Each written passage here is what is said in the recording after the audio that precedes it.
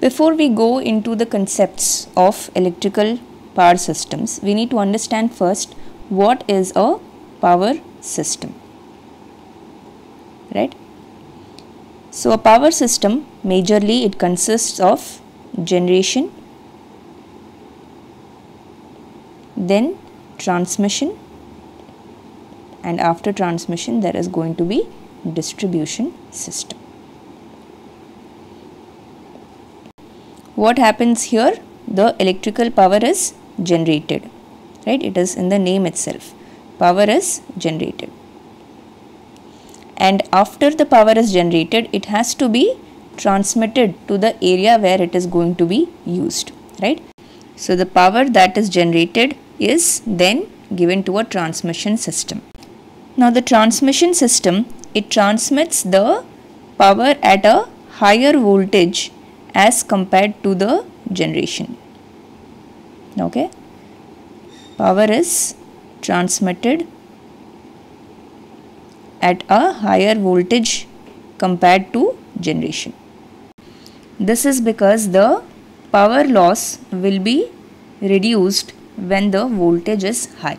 Okay, so here you have a step up voltage transformer.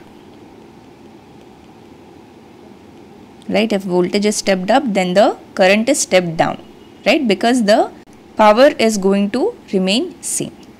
Now after it is transmitted, it is going to reach a substation where the voltage is stepped down, right? So here you have a step down voltage transformer.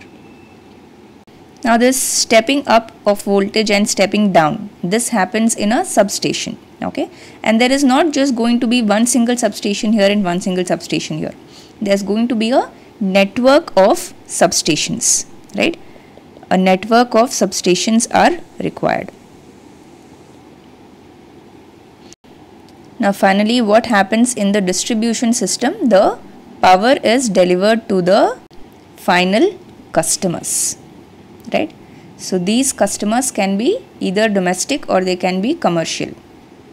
To final customers.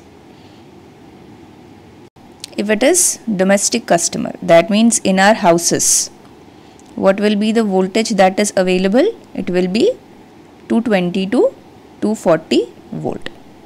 Okay, and if it is commercial customers, this will depend on their usage.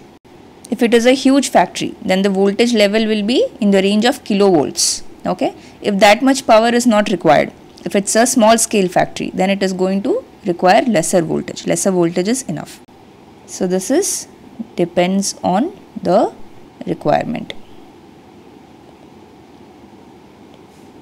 So this is a rough overview of a power system.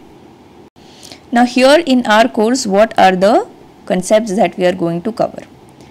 We are going to cover some transmission concepts. Okay, so this is all about the transmission lines, their parameters and some constructional features. Okay, and next we are going to cover distribution systems. So there are going to be various types of distribution systems. Okay, next we are going to cover load flow analysis and faults. This is one important topic. And next is the power system stability. So each of these concepts you will get a clarity once we get to it.